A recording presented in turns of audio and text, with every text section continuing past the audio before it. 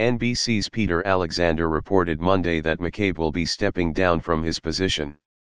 The bombshell is good news for Trump, who has had a combative relationship with the FBI deputy director.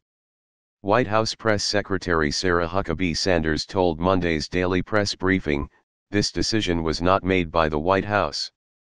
The president wasn't part of this decision-making process," she added.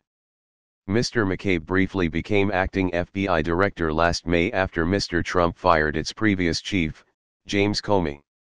CBS News later reported that an internal communication authored by the new FBI director showed Mr. McCabe's early departure was the result of an upcoming Inspector General's investigation that concluded the FBI must perform at the highest standards.